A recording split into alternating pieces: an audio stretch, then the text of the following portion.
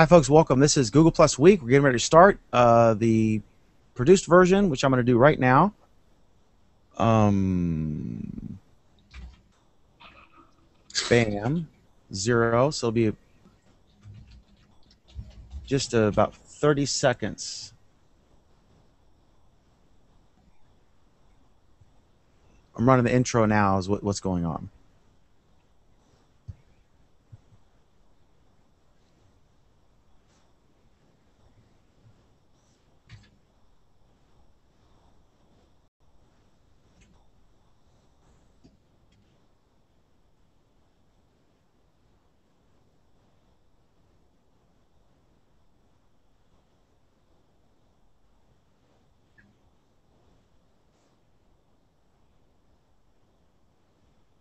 And welcome. I'm Dan McDermott. This is Google Plus Week, our unofficial look at the world's coolest social layer, to be official. Okay, so let's look at the panel here. We've got Mr. Anthony Clouser in Rochester, New York.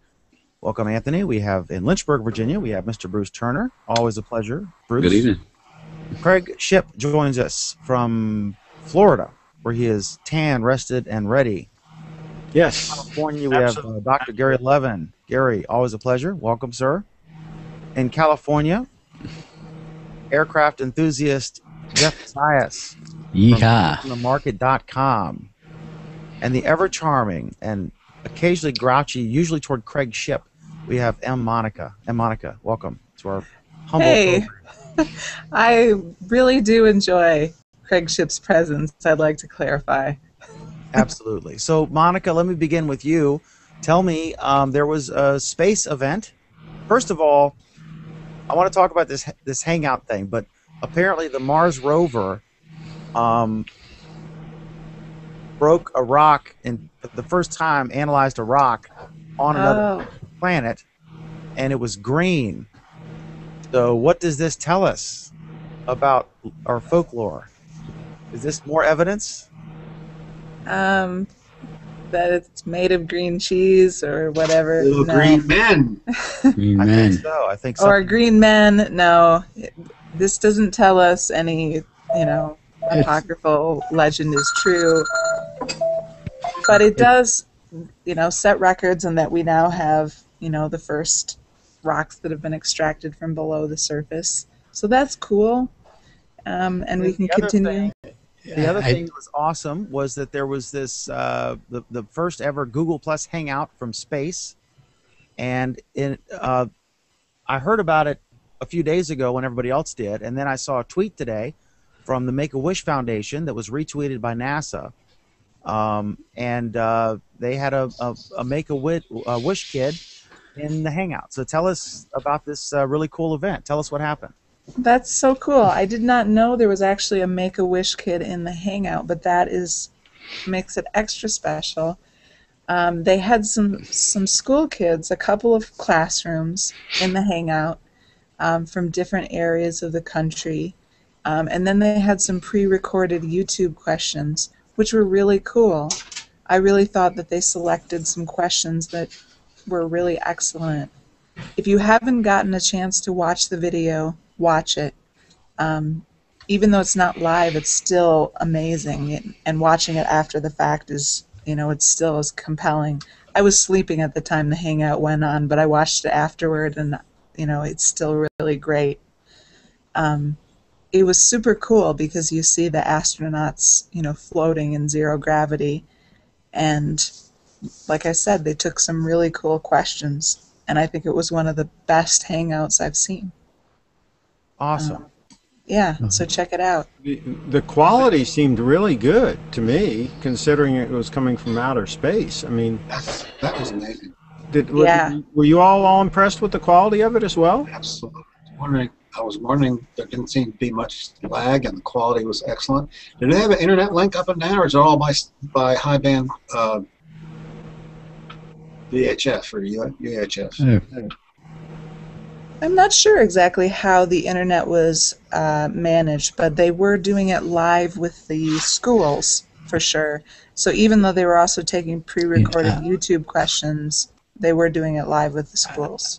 They probably didn't have internet up there They might have just had a video feed going in and out, you know, and relaying it Well, somehow. somehow NASA has to communicate live with the Right. astronauts. Yeah. So Yeah, I that mean, they- it doesn't really matter what you call it, whether you call it a video feed or the internet, right? I mean, you're probably right. It probably was just a video feed, but you Yeah. still got to get a relative amount of data, whether down to the planet, to Earth.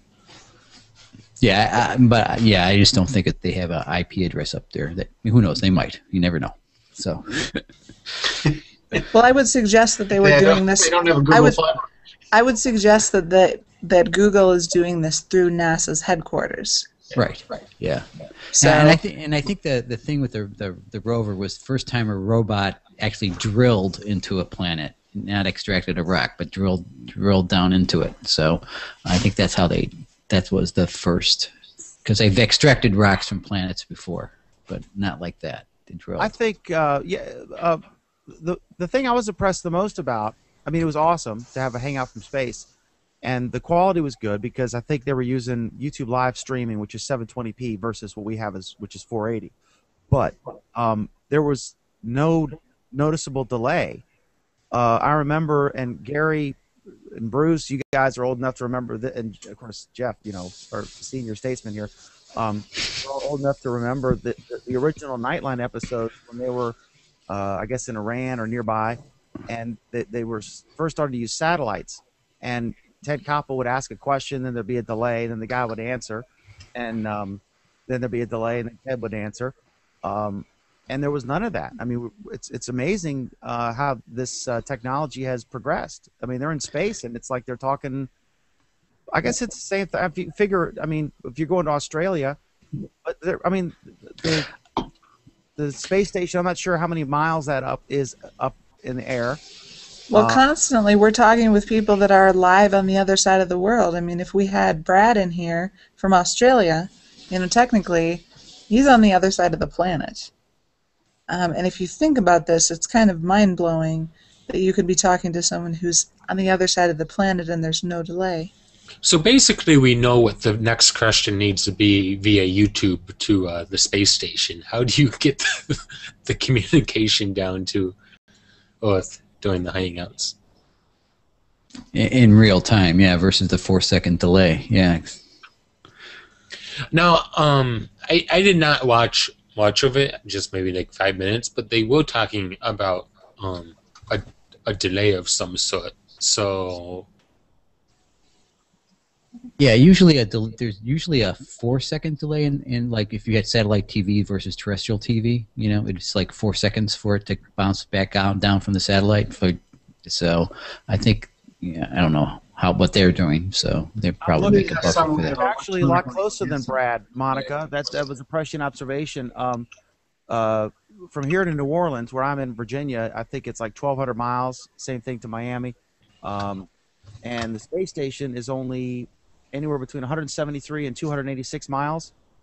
Mm-hmm. It's actually closer than Brad. like it's not like they can, the space station can just, interact with a satellite and the satellite interact with Earth, because there was actually a question specifically about how often they see satellites, and I'm going to paraphrase, of course, but basically their answer was that they are moving so fast and that the satellites are moving so fast that they rarely do see satellites, and when they do see satellite, it's only for a split second as it, so they can't shoot a signal at a satellite.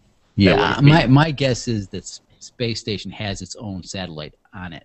That for communications, it's not bouncing off a signal off another one. Yeah, it is a floating satellite. Right? Yeah, Satellite, exactly. Something that revolves around the Earth. Well, in terms of communication, it probably has its own satellite communication encased in it or attached to it. That's my point. I'm guessing that's why they had to scoot right at 11:30 or whatever time it was, because they started at 10:30 Eastern, and then they had, I guess, 1 hour, and then they had to roll because they said that there are 16 sunsets and sunrises in the hangout, and that they couldn't rely. One of the questions was, how do you sleep? And they said, we can't rely on sunlight because there's 16 days and nights in a 24-hour period. So I'm guessing that whatever connection they had, they were going to lose, and have to switch to a new one. So that's, but One thing I did catch was they debunked the idea that you could actually see with the naked eye the Great Wall of China from the space station. They cannot. So Yes, that's a very pervasive myth.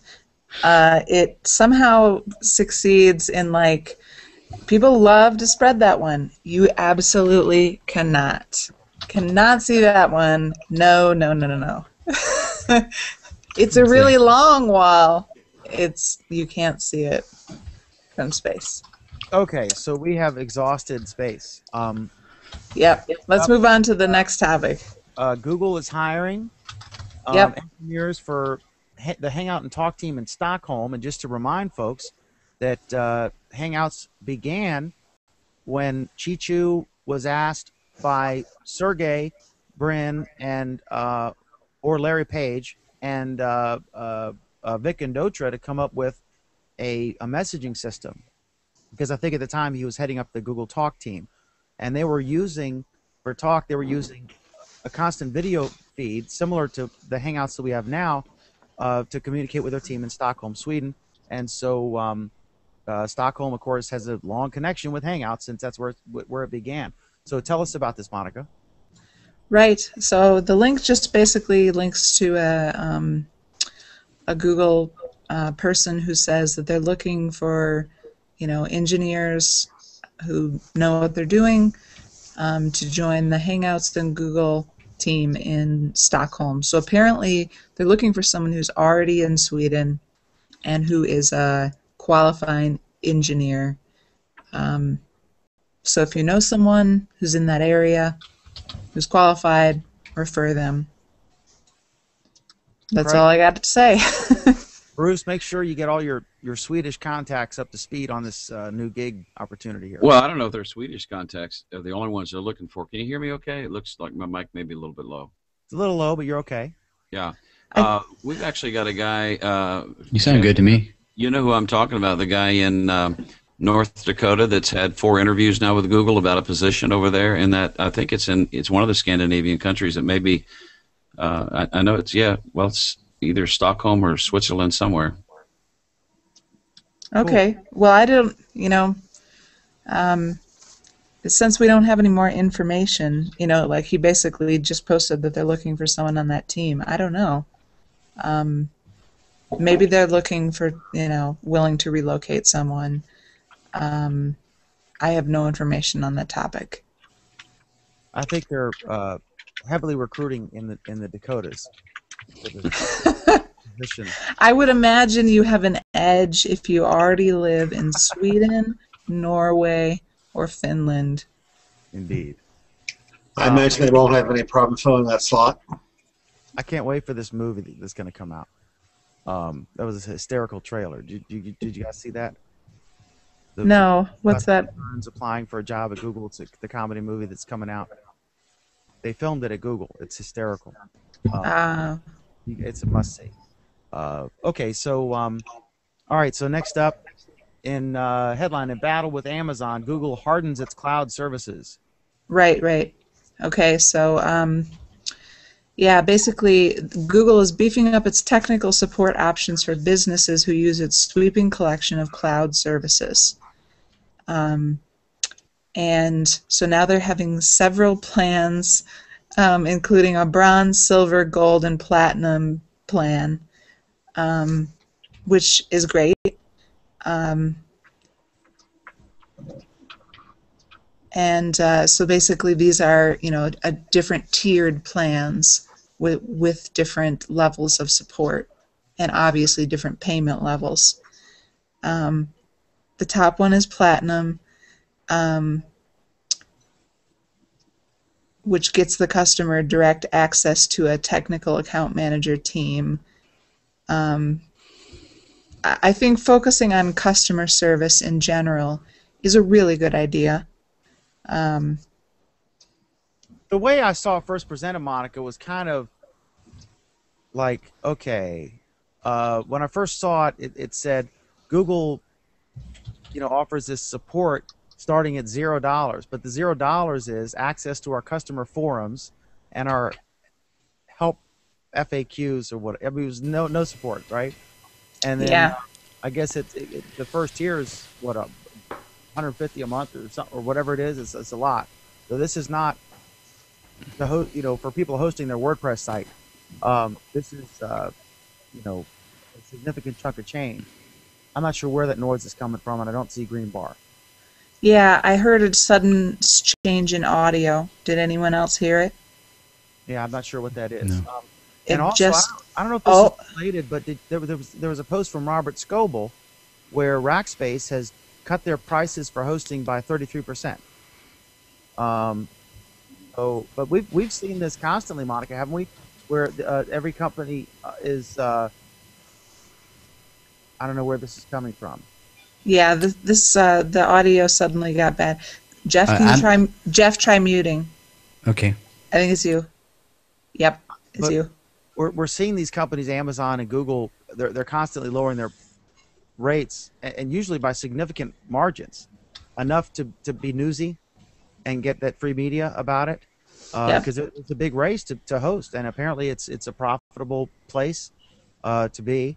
But I know Amazon, I guess, is the leader, right? Because when Amazon goes down, all these gigantic services like Netflix and I mean, big outfits go down when Netflix has a problem. Yep. Amazon has a problem. What you're correct when Amazon has a problem. Okay. All right. So back to Europe. The EU may take action against Google over its privacy policy. I see that. I guess it went to, was it France or Germany? Eric Schmidt went, and I think France, and they came to terms. And then some other EU countries have criticized that step, criticized France for settling too early. And then there was this thing I posted today, and some Europeans were weighing in, defending this German thing. But anyway, tell us about the privacy thing, and then we'll get into that.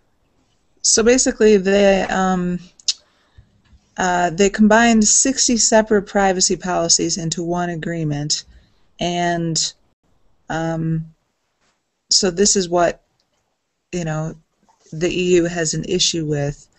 They want Google to reinforce users' consent, and they want them to do this by allowing members to choose under what circumstances data about them was combined by asking them to click on dedicated buttons.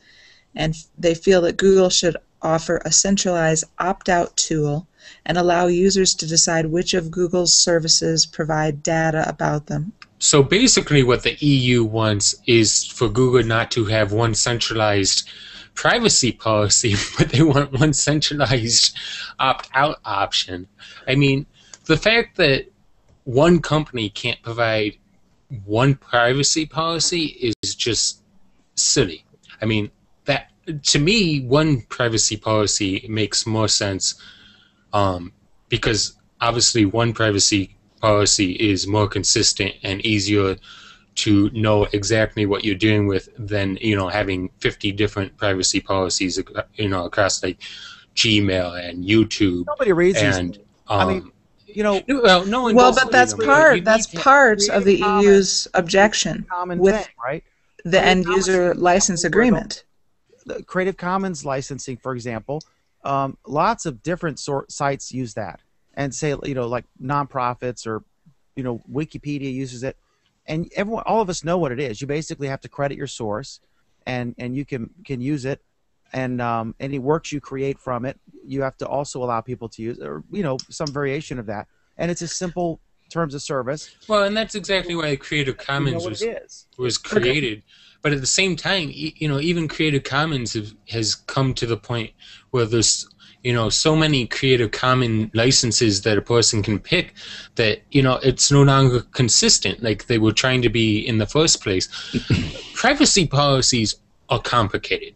That's just the way that it is, because the point of a privacy policy, well, along with terms of service, is to legally protect terms of service is to legally protect the company, and basically privacy policies are to some extent to protect the consumer. Like I said, I don't understand why the EU is having an issue with one company having one privacy policy, and I would say that the EU is traditionally overreaching, and that this may be a case of the EU just overreaching like they usually do. I would say that one of the arguments that they've made in the past is that the EU, LA, most customers don't actually read them, which is true.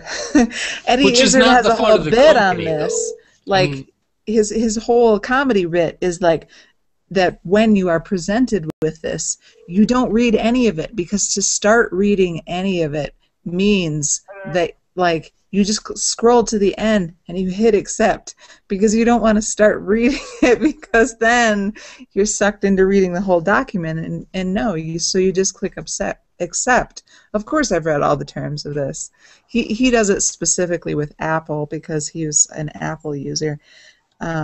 But real quick, Monica, Alan is with us. Alan, you there? Hi, Dan. Can you hear me? Oh, yeah. Okay, good. Yes. Okay, awesome. So anyway, we're finishing up our talk on the Europe's commitment to privacy and virulent hatred for Google. So are we... more of their indecision for what they want. They want multiple privacy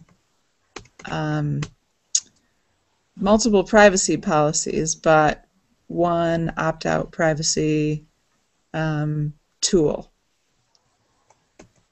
As crazy as they are about wanting to be paid for everything, all these, for someone to direct traffic to them, I do respect their much stronger commitment to internet privacy than America has. I totally agree with this, and I can give you a crazy story from this week as to why privacy is so important. It's a little not suitable for work, but Craig is here, so go ahead. It is juicy. It's going to drive your viewership straight through the roof. Oh dear. There is this new blog for female, how should we say, female body acceptance, where women who have been watching pornographic videos have felt that their bodies are inadequate. And so, as a result, they decided that in order to make them feel that their bodies are acceptable, they decided to take a picture of their anatomy and post it on the internet. I kid you not. They made a Tumblr blog to celebrate their acceptance of the way their genitals look. Picture it didn't happen, Monica. It's called the Large Labia Project. Oh my God! It's a Tumblr blog. Unfortunately, what they don't understand is how the identifying EXIF information from their photos works. And so someone posted on the blog, like, ladies, this is an anonymous comment. I want you to know that because you didn't remove this information, I was able to find your latitudes, longitudes of where the photos were taken. And by putting this into Google, I could find even a couple of names, at least of the camera owner. There are 3 individuals who, once I scraped that data and cross-referenced it with Google, I believe I can positively identify and find your phone numbers and your names. So here's an example of, like, a privacy Another nightmare. reason that Craig and Bruce should not put photographs of their labia on. You know, Is this an example of a need for privacy, or is this an example of stupidity on the part I of think people? it's This an is example of stupidity stupidity. gone wrong. But You know, like, can you we- imagine your employer being sent a picture of your genitals and someone like CCing all of your coworkers and being like, "Here's a picture of your genitals I found on the large sleeve." you know, Finally Monica, found a legitimate reason for your employer to ask to see your genitals to verify. so there's a solution to this, okay? And this is a solution that I suggest for anybody that has sensitive data that they want to put up on the internet, and they want to put it somewhere that's absolutely secure where nobody will see it. What you do is you go to Google Plus and you go to your profile page and you post a post in there. You put whatever you want, your name, your social security number, your address, whatever, embarrassing photos, whatever, and you just post it public to Google Plus, and then nobody's going to see it. We have a comment from Bruce, or a viewer question. Yeah. Let me highlight that. Go ahead, Bruce. Yeah, this is from I Love Chicks in our chat. He says, Oh God! link please. I love No, we will not be see, linking. This is the problem, though, that people complain about how companies violate their privacy when the company doesn't even have the opportunity to violate their privacy before the person violates their own privacy. A company can't protect someone's privacy if you don't respect your own privacy. So But how are people so stupid? basically, at the end of the day, is as long as these privacy policies are quote unquote acceptable, if you don't read them and you give away some right or whatever, that's your own fault. And Anthony, to not to pile onto that, but how are people so naive that they think that they can post things onto the internet, and that people aren't going to figure out everything about them if they want to? Plus, I mean, you don't know what technology will exist years from now. Yeah, I mean, It's if you because they don't don't think that you understand can how it take a works. picture even if you just don't take a picture of your junk and stick it on your phone or on any device or transmit it in any way. Don't take Just don't take a don't- picture of your junk, period. Hey, Dan, unless you want people to see it. Go watch Right. Fried Green Tomato. If you're an exhibitionist and you want people to see it, take your picture. But again, if you don't want anybody to see it, If post you it on don't Google want Plus, and the you're going to be picture safe. coming back to you and being identifiable to you, don't take the picture. If you don't mind it coming back to you and being identifiable to you, then that's your own business. Okay. That's right. That's right. If you want the world to know it, put it on the internet in any way, shape, or form. And you can register Exactly. yourselves at Exactly. largelabiaproject.tumblr.com. By the way, there's a great I Love Raymond episode of The Large Labia that is really one of the funniest episodes.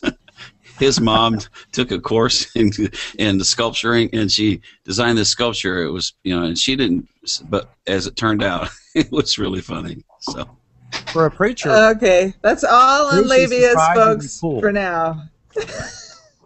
Bruce goes to a fun church. yeah, All right, so and this is why the show goes 3 hours. Alan, are you still with us? Yeah. Did you have any comment on the large labias? It's kind of difficult for me to comment without visuals right now, so I'm going to pass on that one. Plus, I think you have your child with you, right?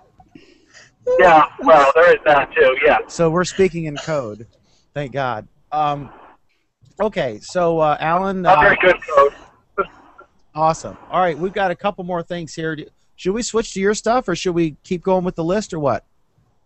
Let's switch to my stuff, because I may need to drop out at some point. Okay, so let's do that. Let me scroll down here.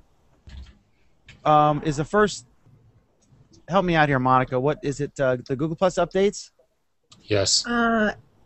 Yeah, but let's do this. Google has success with the London Topshop interactive show. Okay. What about the Pixel? Have you all already talked about that? We're getting ready to. I'm going to bring Nate in for that one. He Okay. wants to come in for that. Okay, so let's do. Google has success with the London Topshop interactive show. Apparently, a collaboration that involved Hangouts, Tumblr, Pinterest, Twitter, YouTube, Facebook. with over 4 million views in total. So tell us about that. Right. So Well, this I have is no an idea. 'Cause I example. didn't add that one, so I have no idea what that is. Oh, okay. Go So ahead, Monica. I added it, and I added it because it's an excellent example of like how Google Plus needs to do collaborations with Make it Hangouts so I can hear in it, order though. to make the platform successful in the future. This was a stunning success because they basically listened to the client, and they had the client cross-promote on all of their platforms. And so because they did this, they got 4 million views. But they also incorporated, like, apparently a separate app on the Hangout that allowed the viewer to, like, customize clothes. And so, you know, the fans of fashion, you know, loved this because they were able to customize their own look and to basically pretend that they were the fashion model, and to, you know, girls love this kind of crap. Not crap. If you're watching and you're a fashion fan, you know, that's great. But basically, you know, they basically targeted their demographic, and, you know, that's why they got 4 million views, because they listened to the client, and, you know, it was a huge success. So, you know, props to Google for basically having such a huge success, and this is the biggest one so far. That's more views than even Google Plus Week gets. A few. A couple more. Okay, so let me hit the thing, and all right, let's I guess let's go to some topics that Priz has here. It's official. Google muting when you enter a Hangout. That's only for Hangouts on Air, or is that all Hangouts based on how many people, or is that everybody all the time? What is the deal, Alan? That's all of the Hangouts. That's all of the Hangouts, both Hangouts and Hangouts on Air. And it's dependent on how many people are in the Hangout. So if there are already 3 people in the Hangout, then you'll be muted when you join. That's a good thing. The only thing I don't like about it is that it. I wish it would mute you upon entry, not upon opening the Hangout screen, because of this, you're unable to make sure your mic's on and your audio's No, working. it doesn't. It doesn't happen until you enter. You can look. You can check all your settings before you actually join any Hangout. The little gear button is available. You're I muted. do that, but I don't see the green bar telling me that I have audio now because of that. If I'm joining a Hangout, maybe I'm wrong, but I'm not sure if it's because of this, or maybe that's always been the case. I'm not sure. Well, you don't But see a this green bar. I'm in the settings section on this right now, and on the microphone you see a little green thing going up and down next to the little teeny mic. That's the way it's for me. Okay. Yeah, this is a good thing. I guess. The only downside to it is new people coming in that don't know how to unmute, and then you got to sit there and try to explain to them, and sometimes it takes like 5 minutes to, you know, for them to find the mic button to unmute themselves. Well, 5 But minutes. Craig, Right. isn't that This goes better back than to people spam? don't read. I mean, the notice telling you that you need to unmute is right below the mute button, and it has an arrow that points right at the mute button. So if people don't realize they're muted, it's because they can't read. That and or they don't pay attention, and or they're clueless. Something that I do Well, dislike and that describes, most people. So 99.9% of So- Google Plus users. That's correct. Something that I do dislike about it, though, is if I mute myself before entering the Hangout, which I do quite often, actually, and I enter the Hangout with more than 3 people, I still get that annoying little text box that is telling me that I'm muted. And it's like, yeah, of course I'm muted, because I muted myself before I even, got auto-muted.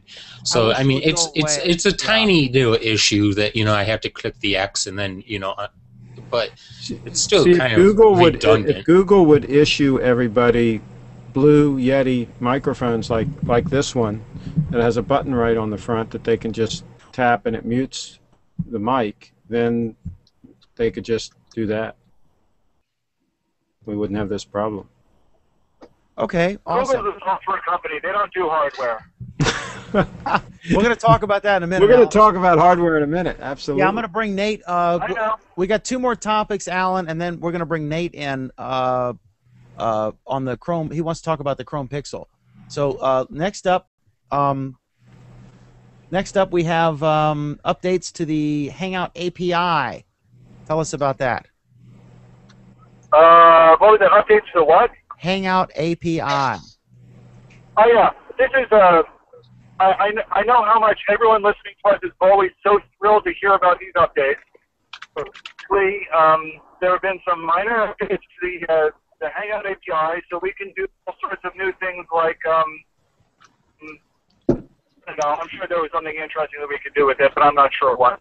I think this is the first set of controls that let API developer control who is being recorded in a Hangout on air.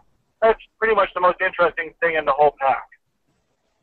You mean who's in the center window when you say who's being recorded? Yes, who's showing up in the main window. Previously, the person who owned the Hangout could blue box a person, and that's who would be recorded. Now we have the app can do that for you.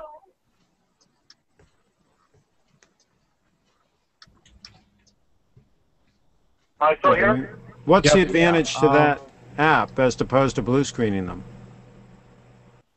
Basically, it means that you can create an application that a producer can blue screen essentially blue box the person instead of the person who owns the app. So it's putting more of the features into a program instead of requiring a specific single person to do it. Okay.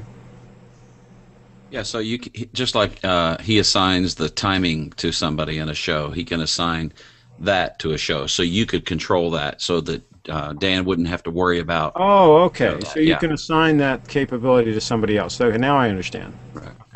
Exactly.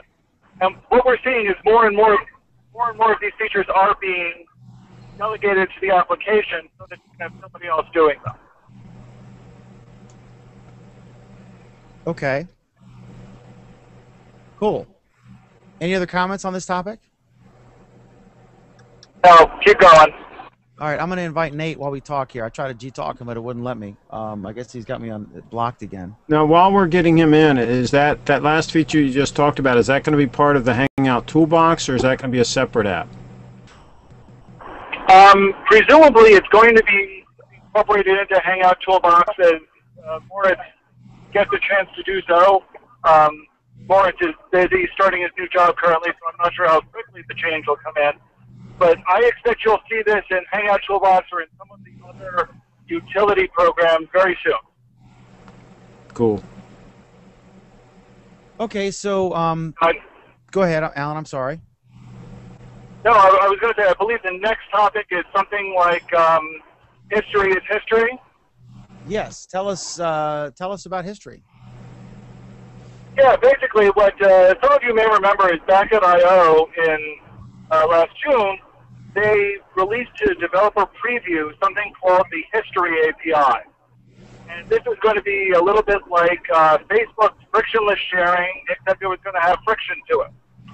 So it was going to enable programs and websites and whatever would be able to store moments in your vault, and then you controlled how these moments were released. And suddenly, mysteriously, about 2 days ago, all of the history features disappeared. All of the information disappeared, and nobody knows what happened to them. Are there rumors and pulling of hair, gnashing of teeth? Well, the rumors vary from they've either gotten rid of the API completely because nobody's going to be using it, or that they're finally preparing it to leave developer preview, and in order for them to do that, they needed to make some adjustments, so they removed everything. So who knows? We'll see. But they've been pretty silent about a lot of things recently. Okay. So, all right. So that's what you think's happened?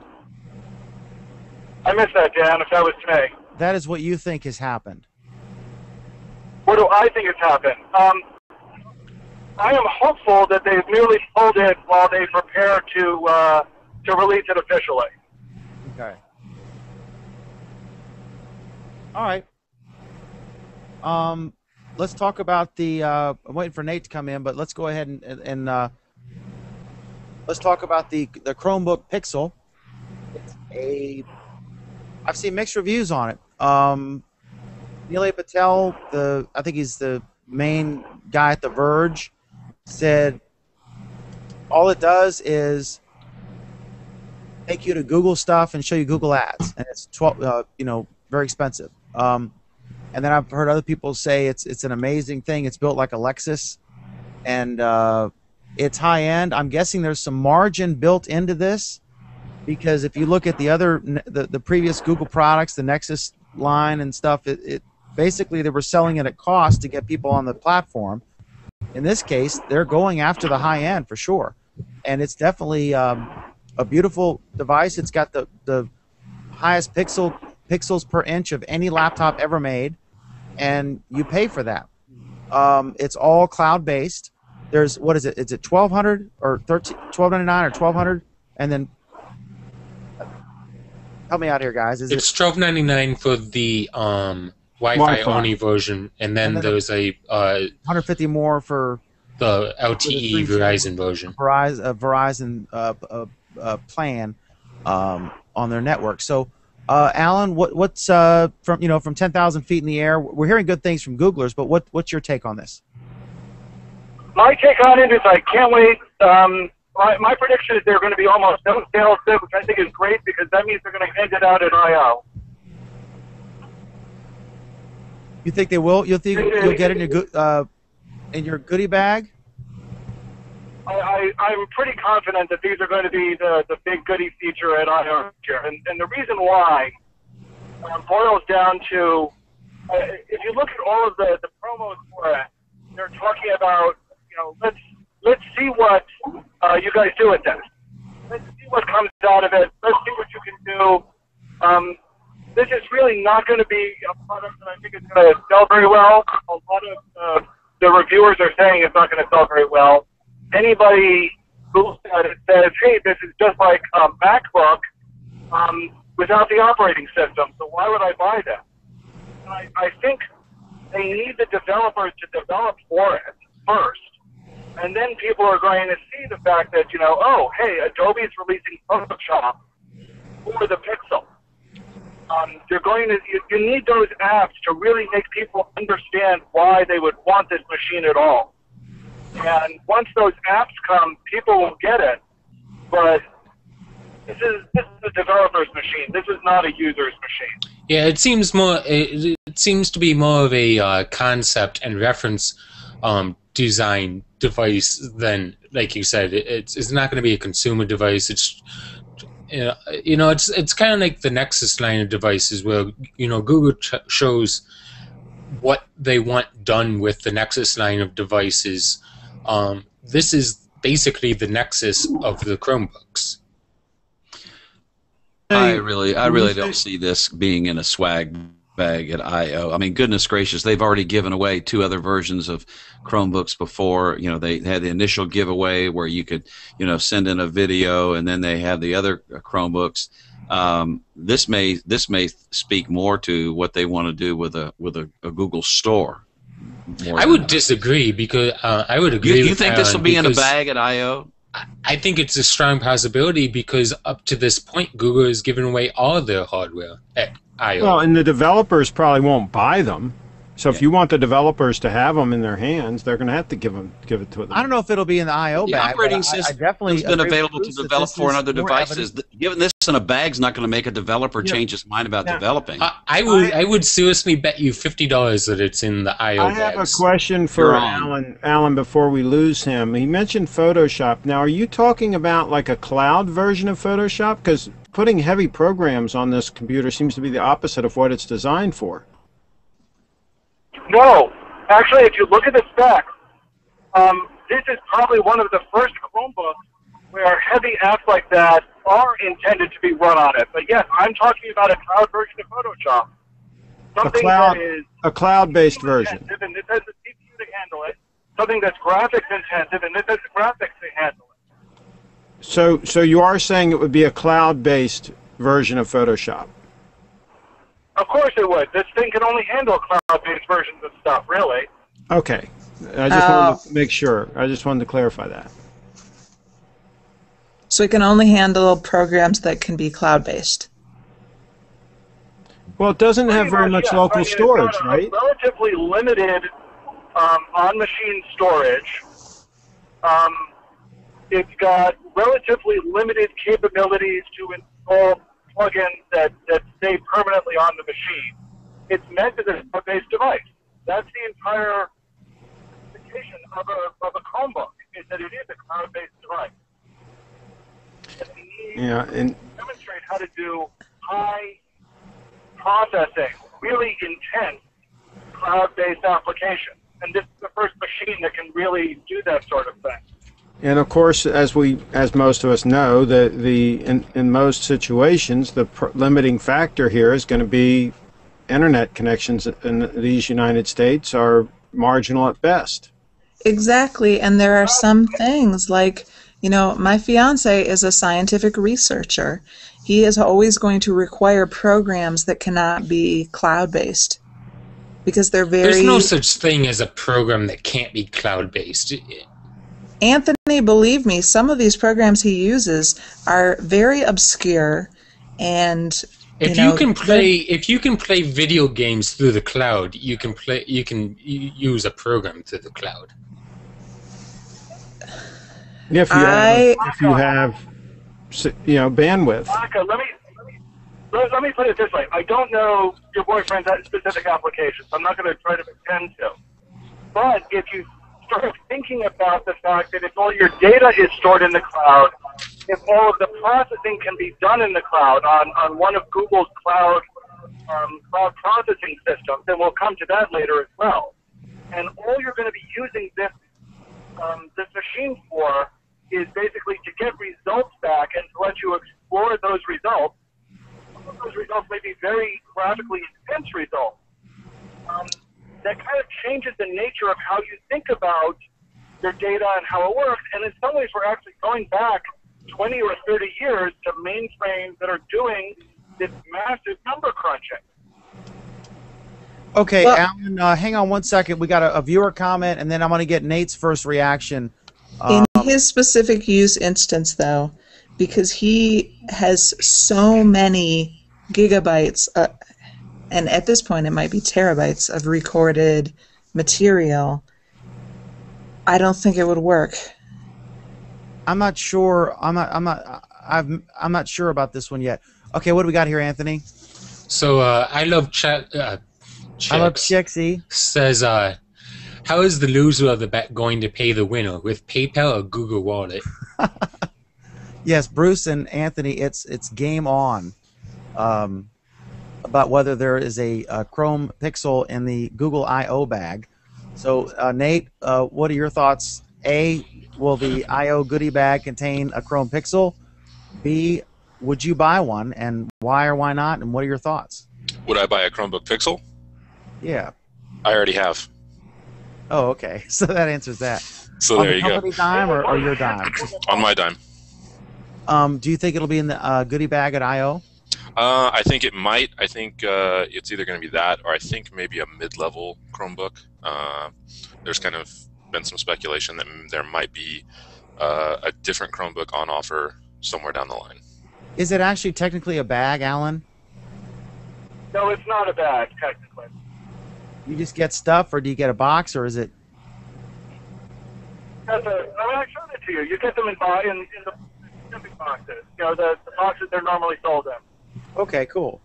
So you actually get more value, especially with the Nexus Q involved, than your ticket cost. Okay, so Nate, I know you've been thinking about this like crazy. Nate is a regular part of our Android Week show on Monday nights, and he is a brilliant writer from Android Authority.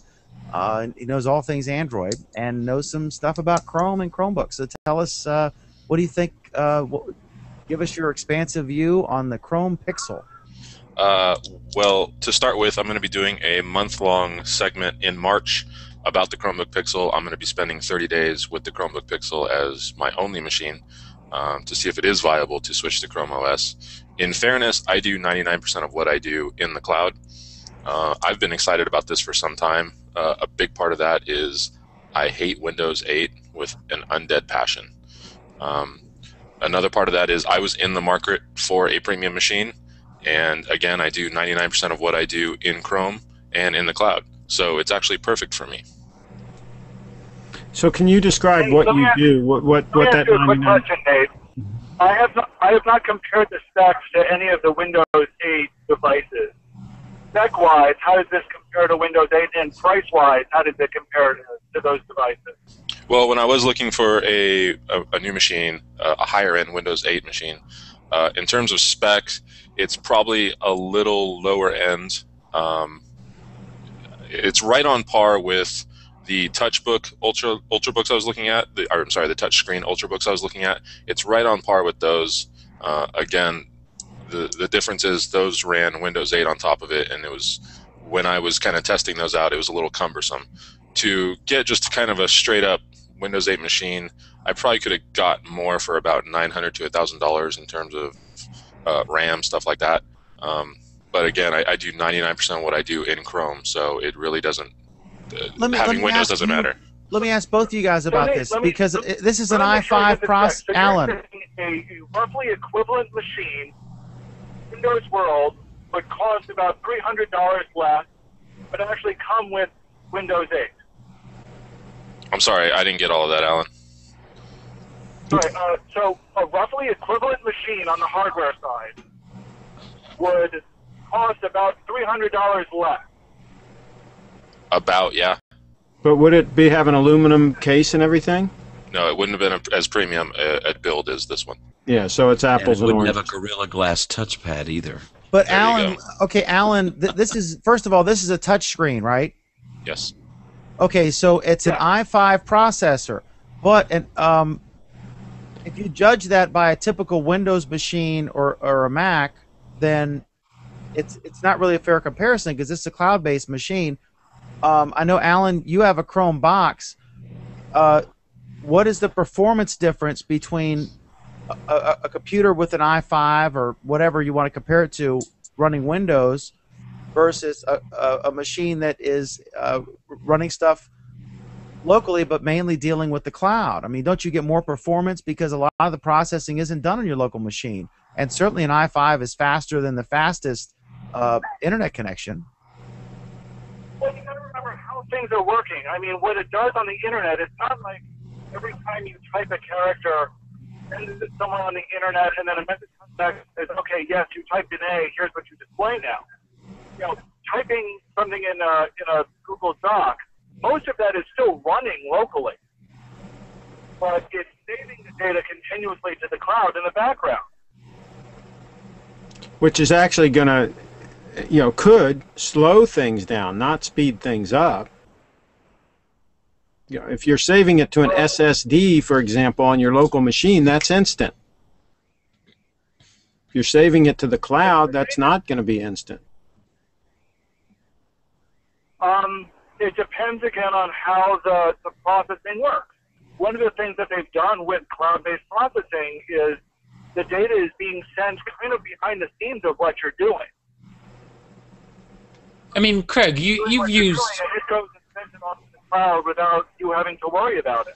Yeah, I mean, Craig, you've used a Google Doc where you and someone else in a different location is using the document at the same time, and all the information. Yeah, and I've also gotten warning messages where can't connect and connecting in a few seconds, and I've also had delays too.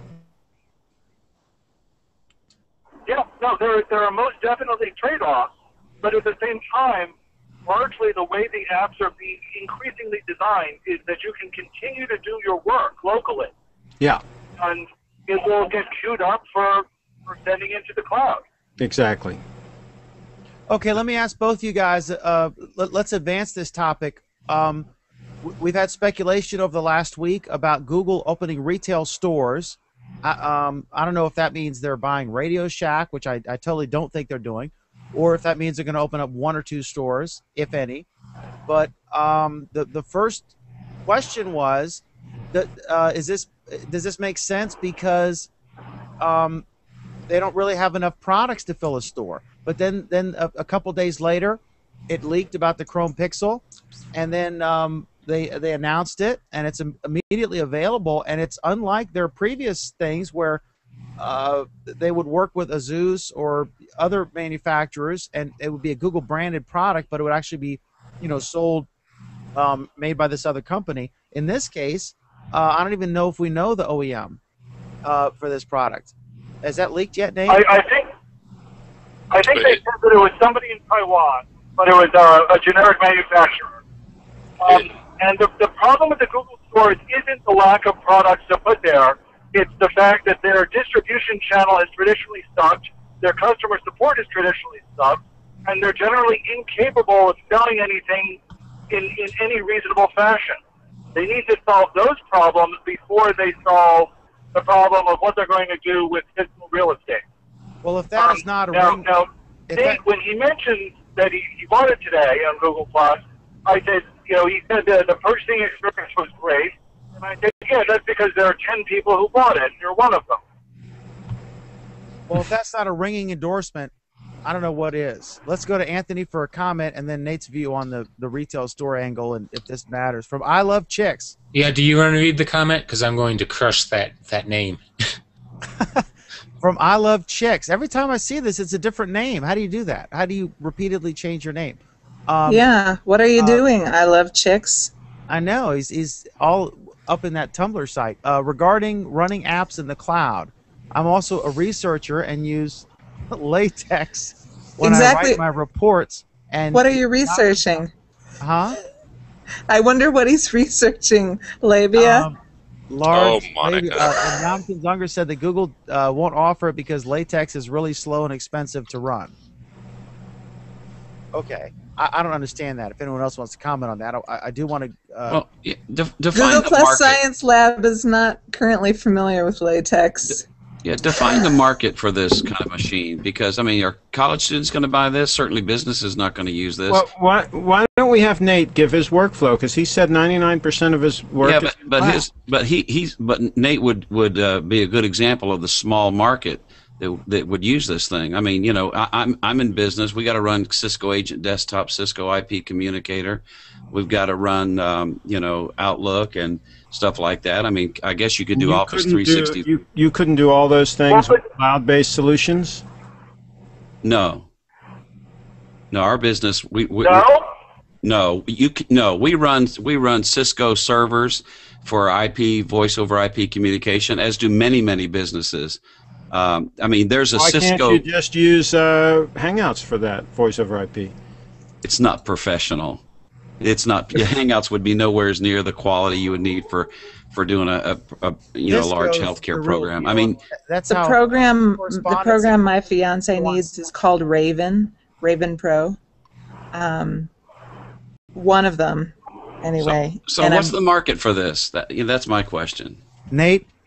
Well, let's discuss the market first of all. In everything that Google has put out and said about this Chromebook Pixel, it is geared towards developers, period. They want a really great machine out there so it'll push the Chromebook kind of ecosystem further. That's the main focus of this, is to get a really good machine out that people can start developing for, and early adopters like myself. It's the same thing that they're doing with Glass right now. It's all about the developers. And it's the same thing with what they did with Nexus previously. I would say that this has a lot more to do with the developers than the Nexus 9 does. I don't know. Can you guys hear me? A friend of mine made an interesting comment about the interesting target market for this might be. It's for the guy who makes the decision to buy the low-end Chromebook for everybody else. He needs a Chromebook, and he's going to get the high-end Chromebook for himself. That could be. Makes sense. This is going to be, the success of this is going to be judged by the number of units sold. So they need to get the word out that if that indeed is the market, that this has been designed primarily for developers, because you don't want this thing to get bad press and then you get a bunch of developers developing for it, and then they come out with better machines, lower priced. You want them to sell then, so just. Yeah, but how are you going to know how many units? Yeah, but Google has sold because they haven't. And the said other that thing is, previously. Google is used to bad press. I mean, they're used to their stuff flopping and not selling and so on. So that isn't going to bother them. At the same time, though, when has anybody ever, in terms of media or coverage, when Did has it bother anybody ever? Surface RT? When has anybody ever really said anything positive, super positive about a Chromebook? Never. Never, and No, that's they're the point. used to it. That's what I was just saying. They're used Right. to it. And that's my point too, Craig, is that this is the point of the Pixel. They believe in this ecosystem. They're tired of getting the bad press. They understand why they're getting the bad press, and they're kind of taking ownership with the Chromebook Pixel. They're getting these out. It's a great machine. They want people to start developing for it and push this whole thing forward. That's the real aim. Yeah, but There's if a people- liability, though, for bad press when you're trying to build brand on a Chromebook. That's all I'm saying. Do you think, Nate, that the price of this is too high? Should they have built a slightly less high quality while still being a high quality device for a lower price? Or is this the right price point? Again, this is a device made for developers. Had they lowered the price point, more people would be on board, and then a lot of people would have spent, let's say, $700-800 for an ecosystem that really isn't as robust as it needs to be or should be. So you're going to have a lot of people spending $800 and then saying, "Why did I do this? I don't get what I want." Yeah, if you're going to go high end, you might as well go high end. At $1,300, like Craig said, it's a really high end price. It's a really high end machine. Yeah. Chrome OS is the problem here, not the machine. It's Chrome Yeah, OS, and that's and what if they want people developing. And if people want to step up and want to buy a high-end machine like that, and they buy it and they're disappointed in the hardware, that's even worse. So you either got to go all the way or stay home, I think. And It is a fantastic machine for a cloud-based machine. I think that they've built in a margin. That's why I'm thinking they might. Well, but Dan, if you compare this I'm not sure who the if you compare target is this to other than Apple what Nate said. computers, it's right in there. It's not overly priced. I mean, any 15-inch MacBook Pro is going to be that same price. But or higher. But the problem, Nate gets to the other issues that for enterprise, their cloud is not going to work. I mean, the stuff isn't there yet. Like for what we use for newspapers, we use the Adobe Creative Suite. You can't use that on these things. You can't crunch. You can't do video over a typical broadband connection. And frankly, if you were going to do that, you would, in order to have that kind of video, you'd have to be in your office or home, and you would probably use a desktop in that situation. So I think the developer is the market. I'm not sure who else the market is. And frankly, for $1,300, you could buy one hell of a Windows machine that would run a whole lot more stuff than this thing will. Yeah, but there's a lot of people out there that don't want the bag of hurt that comes with a Windows machine. Well, but you just do what we did is, you buy Windows 8, you take it off, you put Windows 7 back on. It's a headache, but, Well, but Windows 7 isn't the cat's meow either. I mean, well, actually, if you are a professional writer, editor, like if you do what my fiance does, you're willing to put up with a headache because the sort of programs that he's using, are not going to run in the cloud. Yeah, but but that's the thing. What Chrome OS is saying is you've got your choice of headaches. You can either deal with the fact that you're going to have continuous operating system upgrades, you're going to have continuous bugs, you're going to have continuous problems, and that's Windows, or we'll take care of that for you, and you're going to have to compromise on the fact that you're always going to need to be next to a network. If that's an acceptable trade-off for you, then Chrome OS is the way to go. That's what they're saying. But you literally cannot run the programs he needs to run. Yeah, and so it's not for those in the people. cloud. But so it's not for those people. Here's the thing. You keep saying, and Dan said this when we first talked about the issue months ago. You frame it in terms of, can you run the program that you need? And I think you're asking the wrong question. The question is, can I do the things that I need to do? That's right. And if That's the right. answer is no, I would turn around and say, why not? It is the It's the And that's where Netflix. people like me need to step in and fill that gap for you. So, Okay, but that's he's what this is- researching and writing an original, a species guide for his publisher. Monica, this He is is the, running 5 different programs at the same time that don't run in the cloud. And Monica, he's not this going to is be the- waiting for yeah. something software to be So- developed for so him the because analogy- he has a deadline that he's got to Okay, meet for his so publisher. the analogy is this, Monica. It's like the person that subscribes to Netflix and then goes to Netflix and searches for a particular movie and then finds out that movie's not there, so they're disappointed. The other user subscribes to Netflix, goes there and browses through what is available and finds something that they like, and they're happy.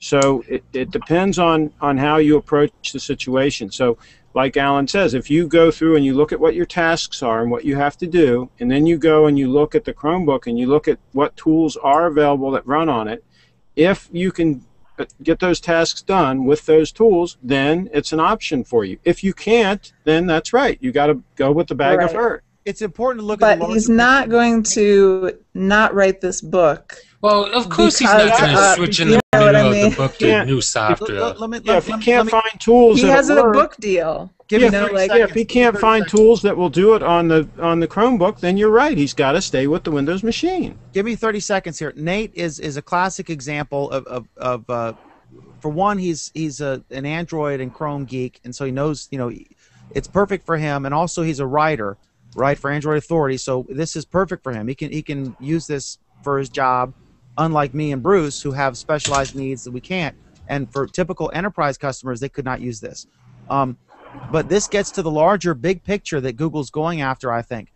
Google recognizes that stuff is going to eventually be in the cloud.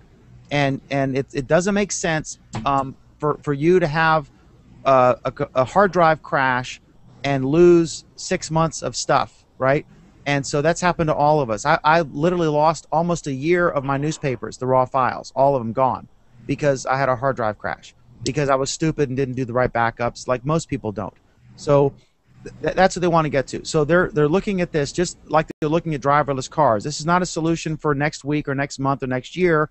It's a long-term solution, and that's what this is. The hardware always predates the software. They always have a faster computer come out, and then the software follows, and that's what this is.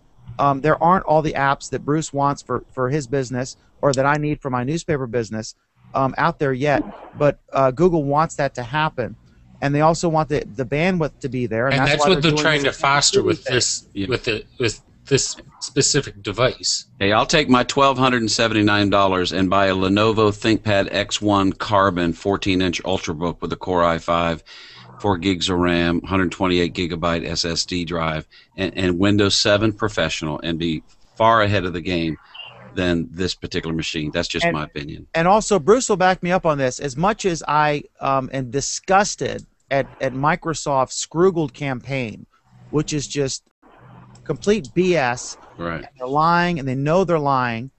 As much as I'm disgusted with Microsoft right now, there's no denying that Microsoft Windows 7 is a very stable operating system. We almost never. I can't remember the last time I got in a death. I would rather have 5 different kinds of the clap than a Windows machine. You can send me the most expensive Windows machine you can find anywhere on the face of this planet, send it to me, and I'm going to mark return to sender see, on the box without even opening but it. You don't have a Windows machine, and you're ignorant of that experience, Craig. So it's I unfair used for to you to have- 6 criticize years the ago country I you've had never 'em. visited. I had them 6 or 7 years ago. Well, Can I- you I'll know, never look Can I back. interject that's here? like, but that's like that. Look, I mean that. What an asinine comment. That's like saying I had an Android phone 4 Wait a years minute, ago Dan, and they Dan, suck. So I'm when, not. when gonna, was the last time you had must a suck. Mac? That's ridiculous. Come on. Can I interject here? You go Mac, you don't go back. It's simple On as the Right. clap or Windows or what, Nate? Okay, well, first of all, Craig, if you got an issue with the clap, you need to talk to our friend who's commenting about all the latex. He'll solve Okay. all your problems. I'm all over that. Okay. Now, again, like in terms of, let's say, Monica's fiance, he's got his book going on, he's got programs. Can he run those programs on a Chromebook? No. Is there a web app available that will do something similar? Maybe. That's the point of Chrome OS and the Chromebooks is to get people developing so that that bridge is gapped.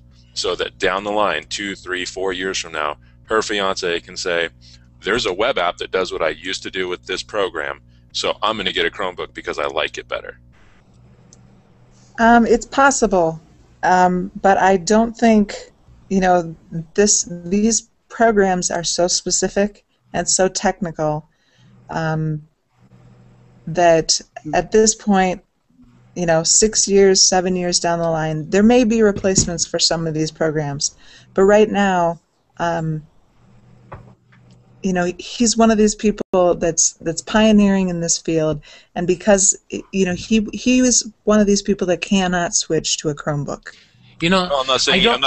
I'm not saying you should. I'm saying that this is what the Chromebook is for, development. So down the line, these things will be available. I don't think, Monica, that you're looking to the future, because I don't know that that anyone on any operating system is going to be using software on locally, and that in 10 years everything is probably going to be cloud-based, whether you're using Linux, Windows, Chrome OS, or some other or Mac or some other OS. I think in 10 years we're going to be headed directly into the direction of everything being cloud-based or already be there. If we move to Kansas City... Right. Anthony's right, and here's why.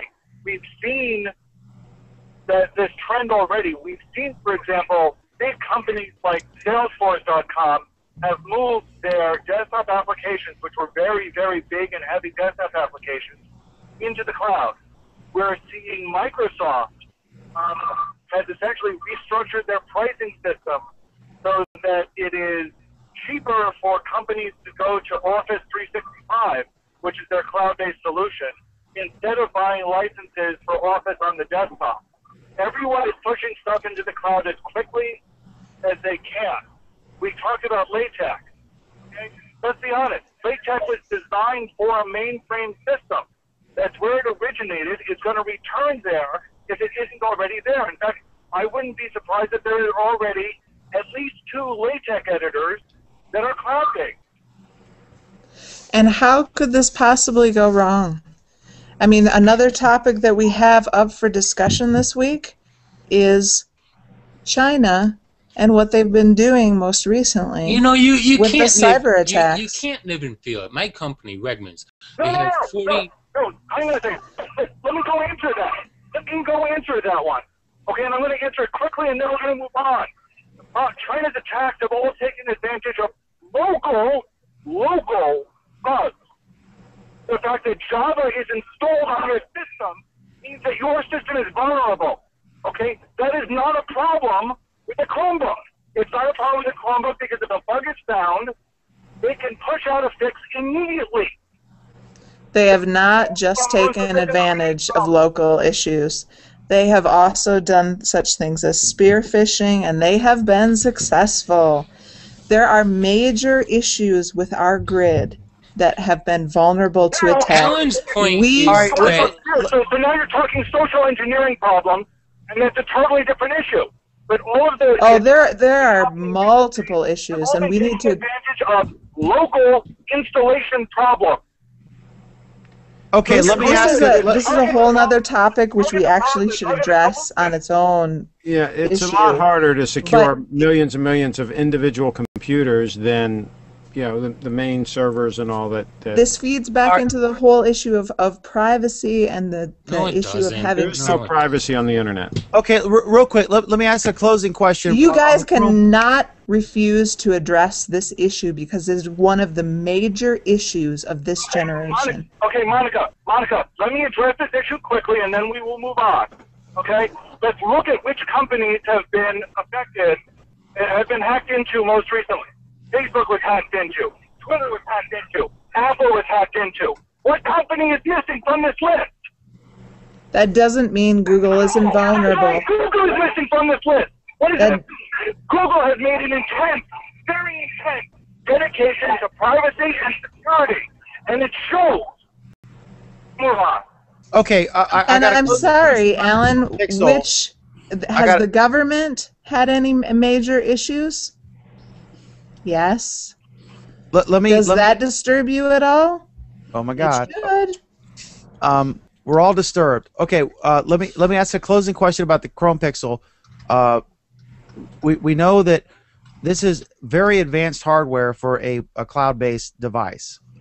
It's not super advanced for a local device.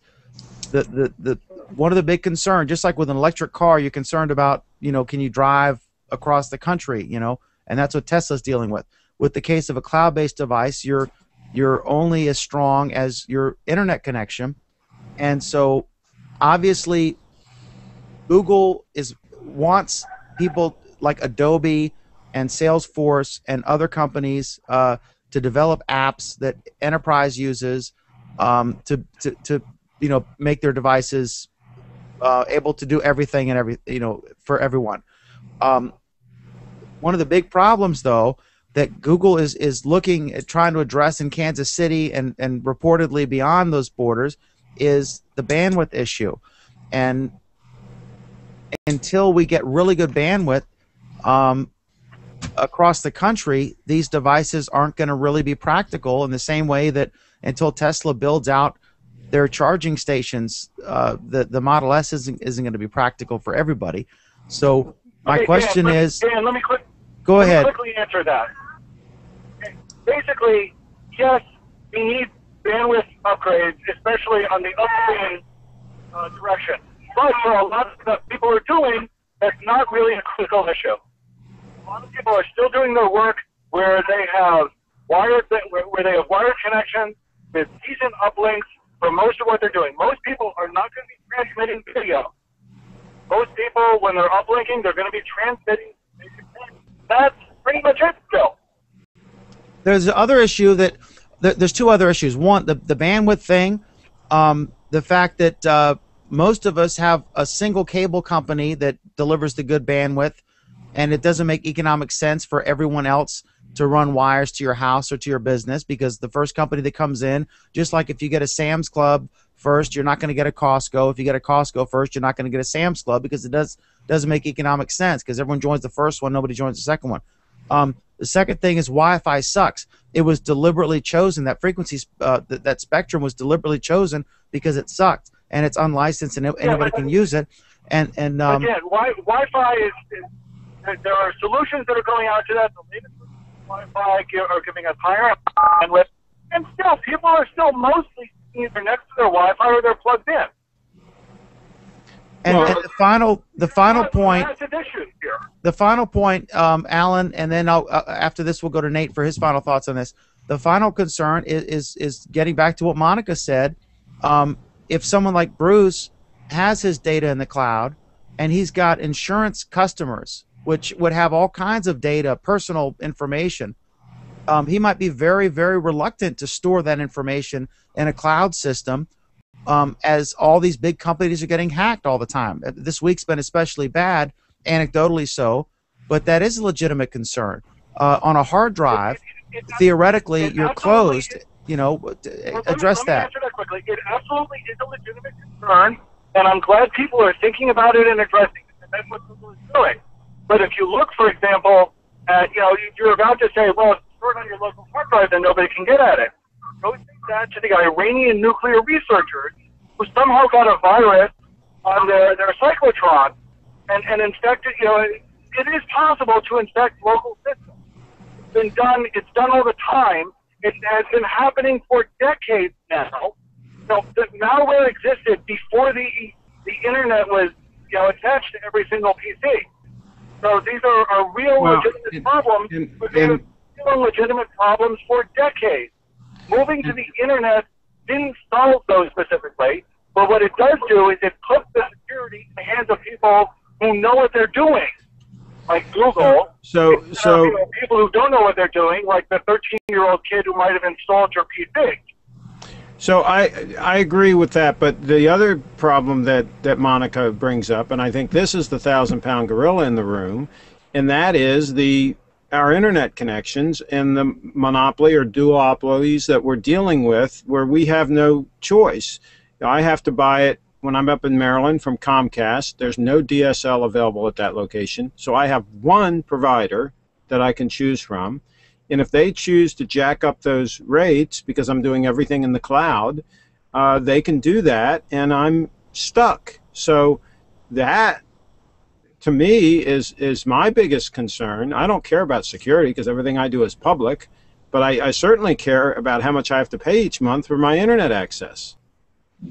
I absolutely think that's a problem. I agree. And I think that the monopoly or the duopoly systems that we've landed ourselves in have caused us problems. But I think at the same time, we are seeing that companies, even when there's a modest amount of competition, have started buckling under. Okay, let's go to Nate, and then we'll move. Nate, solve all of these obstacles for us toward the future cloud-based system. I mean, there's some legitimate concerns here, right? Well, yeah, and one of the concerns is obviously security of the information. Google has a lot of stopgaps in place. In fact, probably more than anybody, about people getting into your information that you don't want to be getting into your information. Now, as far as businesses, like they use Google Apps and things like that, businesses can actually audit who has seen the information and when. So if you've got sensitive customer information in there and you feel like that it may have been compromised, you can go to Google and say, I want a full audit of who accessed this information and when, and they will tell you. Now, in terms of the big businesses getting hacked, that's true, that happens. On the other hand, how many of those big businesses or anybody else that has been hacked is on Google servers? I don't think any of them. As far as cost is concerned, we live in a capitalist society. Costs will rise and then costs will fall. This is what happened with the Nexus Unlock device. It was at $350. That is much lower than anybody else has, and you will see prices fall because of that. It's not about how much they can get as much as it is how many people they can get. People are worried about volume over a premium price. Okay, so how many years, final question for Nate, how many years until a cloud-based computer like this Chromebook or its successor will become mainstream and be as useful, if not more so, than the desktop systems that Bruce and I are using for our enterprise productivity? Well, that's a really speculative question, and that really depends on developers and how much they can do and in what time frame they can do it. Now, if you have companies like, for instance, a Photoshop, if Adobe can build out a really good Photoshop client that you can use as a web app, then you'll see a lot of people start switching to that kind of thing immediately. Same thing with anything else you use, Quicken, anything else. The better they can build out good web apps, it'll start to happen. Now, when do I see this happening? Realistically, 5 to 7 years.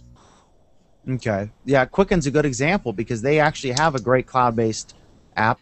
We use it for our invoicing and all of our accounting stuff.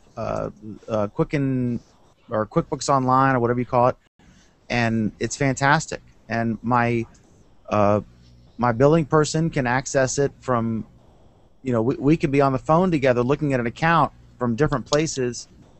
She can be at anywhere, on lunch at work or wherever, and we can all be looking at the same data. It's fantastic, and I don't have to worry about a hard drive crashing and have no idea who owes me money and lose $100,000 because right. My backup system failed. And so that's a good example, but that's not a crunching thing like video or some of the Adobe Creative stuff would be. Right. But yeah, that's a great example of someone who's gone to the cloud very early on.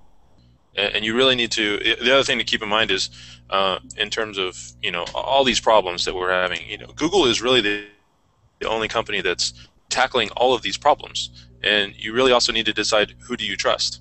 Do you trust Google with your information? I do. Do you trust Google to build out a really good fiber system? I do. Do you trust Google to give you low cost, high end devices? I do. So we're But totally that's not the only issue, though. Scroogled. I'm getting scroogled and proud of it. Go ahead, I love Monica. you getting scroogled. But that's not like that's and what until we get to the issue with China and the spying, like, can we really only, get into the full implications of this?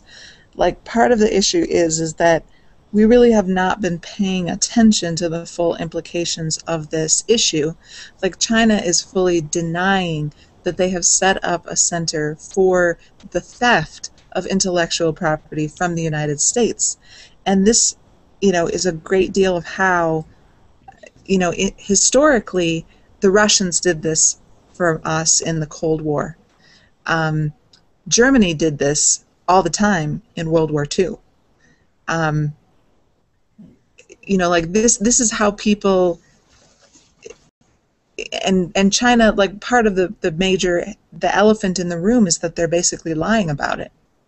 Okay, when in history was anybody honest? When did Russia say, "Oh, you caught us spying. Okay, sorry, let's go have some vodka"? You can talk Well, about that the was a major companies driver. getting hacked, but how often do users get hacked? At least when the companies get hacked, A, you know that it happened. B, honest about it. Well, usually. But when a user gets hacked, the user doesn't even necessarily know that they've been hacked.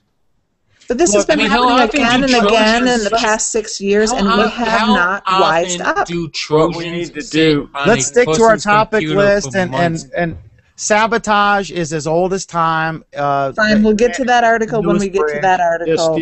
Just steal all their brains through our immigration program. Let them all immigrate here, and then we have no problem. All your brain or belong to me. Okay. Steal all their Next brains. up, The full Alan. billion of them? I know Nate. No, just the smartest. I know Nate. You came in million to talk. smartest. I know Nate. You came in to talk about the Chrome Pixel, but you're welcome to stick around as long as you'd like. But the next topic, and these are all the geeky Alan topics, which are right up your alley. Next is Google Drive now gets a Lightbox preview mode. Alan, tell us what this is. Is Alan gone? Well, Because if Alan's gone, I can talk about it a little bit. why don't you talk about it, and I will call Alan. Okay. The Lightbox feature in Drive is a lot like what you see when you do a Google image search now. When you select an image, it'll pop up at the bottom in kind of a darker background behind it, and then there's the other images at the top. It's really just bringing that to your Drive photos now. I have it on my Drive is uploaded. It's a really nice feature. It makes scrolling through your pictures and looking at all your pictures that much easier. That's cool. Let's prank call Alan. Yeah. Is I'm your calling refrigerator running? I'm calling I'm Alan. seriously ask him that. Do you have Prince Albert in a can? I'm Alan, calling Alan. So Hello he can- again. Yeah. Hey. Okay, we're talking about the Lightbox thing. Okay, yeah, quickly. This is neat. This is basically that they made a change to Drive so that you can kind of cursor back and forth in the Lightbox Lite version to look at previews of files there. This is, I think, pretty nifty and pretty key, and I grouped this with the Pixel thing to point out the fact that they're trying to make these changes in Drive that enhance how Drive works and how Drive integrates with your Chrome device. Okay. get it to work. Can you describe how you get it to work? Yeah, it's real easy. If, for example, you've got a picture in Google Drive, in the directory listing, you click on it. Yeah, That's but for it. me, it just opens up a viewer, and it doesn't have that. I can't browse from picture to picture. Yours just simply hasn't updated No, yet, Greg.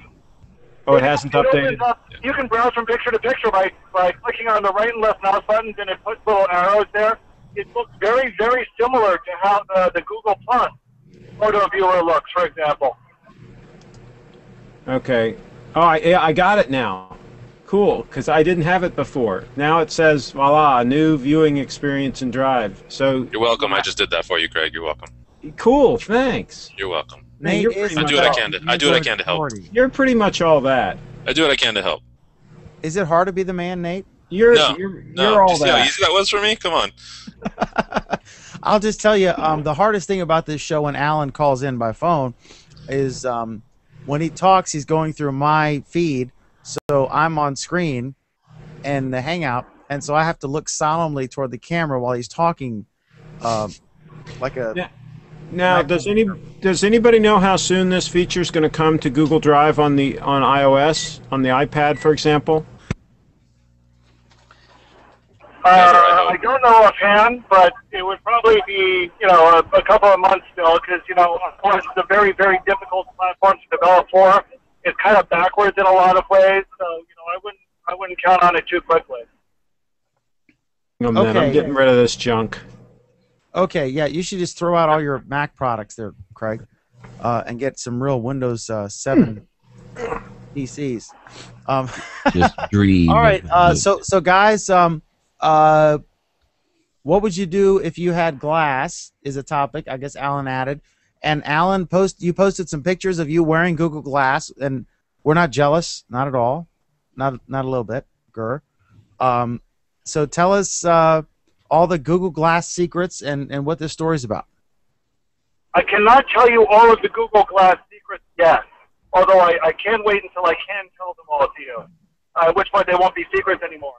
But Google this week released a new Glass website that features a video of people actually using Glass and what it looks like to use Glass, some photographs giving more details about Glass and its functions, and essentially opening up a contest. So you now have till, I believe it's February 27th, to create a post of 50 words or less saying how you would use Glass. The 8,000 most creative responses will get the opportunity to buy Glass. I just want to say that this is a very unique contest where by winning you get to pay someone. A lot, $800 an ear. Alan, I'm going to go to Nate on this next, but Alan, what is your, to put you on the spot here, 3 years from now, whatever Google Glass is and looks like, or whatever it's called, what will the price be for the consumer to purchase? Well, let me put it this way. One of the things that was released in an article from the Verge today, in an interview with Google, the Google executive in charge of Glass indicated that Glass is going to be out by the end of the year. This is a consumer version, will be out by the end of the year. My prediction is that the consumer version will retail for about $500. And it will be not like a 3G thing, right? Because it'll be by nature, because it's right next to your brain. It can't be, right? It'll have to be tethered to, via Bluetooth or something to some sort of other device. Correct? There are some articles out discussing that today, but I cannot discuss that. Okay. So why do you say that, Dan? Though. What'd you say, What was that, Monica? I just was curious as to why Dan made that connection. Because of radio interference, brain. Oh, I wouldn't think you'd want a microwave antenna affixed to your brain. Right, but the cell phone studies have basically shown no connection between that and brain cancer, and there have been so many studies done on cell phones. But so there's many still studies. A law. I think it's 0.6 watts that can be next to your head, and it's 3 watts if it's a detached cell phone or mobile device. I wouldn't want to stick my head next to a microwave when I was cooking. So Dan, you as think long as you don't stick your head in the microwave and it is outside the microwave, you can put your face right close up to the microwave and you are absolutely safe. Promise you that. When I was young, I was told by a misinformed parent, don't look at the microwave while it's going, but that is not true. You can look at the microwave. I promise you. What I'm saying is the amount of power that could be generated right next to your brain safely is different from the amount of power that could be generated from your belt pack. Like I said, long-term studies have shown no correlation between brain cancer and using a cell phone. But you're somebody who probably is against HMO foods. based on speculative evidence at best. I am not against you're GMO ready for me to stick foods my based head on in the microwave speculative oven. evidence. I do believe that long-term studies should be done on GMO foods. You are the first so that we know. speculative conspiracy theorist I've ever met. I am not a speculative conspiracy theorist. I do believe that studies should be done so that we add to the majority of scientific evidence. Nate, make But I sure don't you believe know- that we should make assumptions before the fact as to what those studies are going to prove. I mean, I think that's our job, is to speculate on things. That's why people watch. No. all Sorry, we I can do. have We don't to have it. fall on the And side of Alex- science. We don't make I just want to judgments speculate on the beforehand. fact that I don't have too much more until I need to sign off. So if there's other things you'd like me to comment on, let's get to them. Okay. Okay. Speculatively. Did you have So- a quick? Okay, Nate, did you have a quick comment on that before we move? On which one? Okay, you don't. All right, so, bam. Glass is going to cost slightly more than a Chromebook Pixel. And Glass is getting a redesign, apparently, which surprises me. Alan, is that one of your stories? Did you put that in? I put it I in. put all of these in. Well, I reviewed all of them. I can comment on all of them. All right, I Glass put the is gonna design cost one more than a in, Chromebook and I want to Pixel. talk Let's about it. quickly go through this. So Yeah, I apparently, don't know where that came from. There's one article that said that I think that article is kind of pulling numbers out of thin air because they didn't actually justify it. They kind of said, hey, glass is going to be available by the end of the year, therefore it's going to be expensive. I don't know where that number came from. I think it's, yeah. All right, so it's expensive. Next up, Google Glass to get new design. What's that about? This is a TechCrunch article. so I added this Yeah, one. and go ahead and explain this one, Monica. So I don't understand this one at all because, first of all, I think Google Glass, the prototype, has a classic design. It's sleek, it's streamlined, it looks awesome. And that's part of why I think everyone is so psyched to have it, because they actually hit on a really futuristic, amazing look. And then basically they're saying like, ooh, I think this is too cutting edge. I think we need to have someone soften the design. And I wanted to facepalm, and I was like, no, Google, like, this is a kick-ass design. Stick with it. You know, I think that the design looks good if you have long hair and your hair is like covering your ears and the arms on for the ears. So I think it looks good on most females. I think it looks bad on men. I think it looks pretty amazing on pretty much everyone. It looks futuristic. You know, everybody that I've seen wearing it, you know, they look pretty kind of intimidating, and it's a cool look. I like the colors that they've seen it in so far, so they could introduce it in more colors. And they need to figure out what to do with people that already wear glasses. Nate, I heard a rumor. Is it true that you not connected with your role at Android Authority, but you're going to create a Tumblr of naked women wearing only Google Glass? Exactly. That's 100% what I'm doing. That's what Cool. I've been working on. That's why I need that terabyte of storage and why I bought the Chromebook Pixel. I'm holding out for the Geordie LaForge design.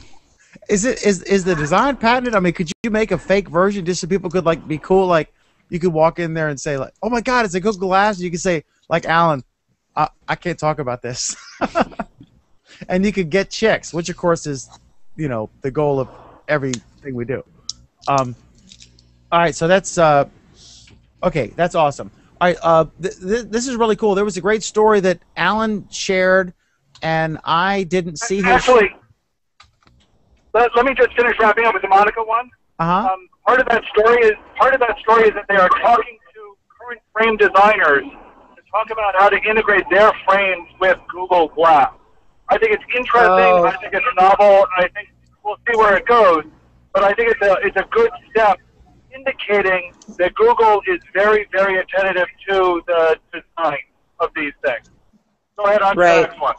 Okay. And they do need to, like I said, like I love my glasses, and you know, like if I got Google Glass, I'd want it to, you know, fit with my frames I already have, because I love these. You know, so fitting with people's personal style that they already have, if they already wear glasses, is important. But if I didn't wear these glasses, I would just wear their prototype. Because like I said, it's badass. It is badass. And Monica, I'm waiting for the first picture of you wearing only Google Glass. Google Glass, yeah. Boy, that could be a great calendar idea for Android Authority there, Nate. I'm going to make a hashtag about Monica and Google Glass. Next topic, And Dan. Monica. Next topic, real quick, is Glasses. this meeting, the Life Sciences Breakthrough Prize. It was very interesting because in the earnings call with Zuckerberg, he said that there was no conversation between Google and Facebook, or that's the way it was reported. I'm not sure the exact quote. And so that didn't come as a surprise because prior to that, remember a year ago or so, or a little bit more than that, there were stories about Facebook calling up PR agencies and news organizations trying to drum up negative publicity about Google. So there was like a war going on of sorts. But then we saw this this nonprofit exercise going on, and Sergey Brin was there, Sergey with his wife, and Mark Zuckerberg was there from Facebook, Sergey Brin being the co-founder of Google. And Sergey's wife was on the stage with Mark Zuckerberg, the Facebook founder, and they were on this thing. And then Sergey was wearing his Google Glass. Well, hang on. Let's pause there for a second and talk about what this thing is. Okay, We've talked a go lot ahead. before about moonshots, about encouraging science and technology research. This is a case where a bunch of really, really rich people essentially stood up and put money where their mouth is and said, we are going to dedicate $15 million a year to people, to researchers who are willing to, who are doing good things in the life sciences field. These are not people who have, have won Nobel Prizes. These are people who in 10 or 15 or 20 years might win a Nobel Prize. And this is to encourage them to do more research in fields that are important. And I think it's worth noting that Sergey's wife is a biologist. He's the CEO of 23andMe, which is a genetic research group. Zuckerberg's wife is a pediatrician.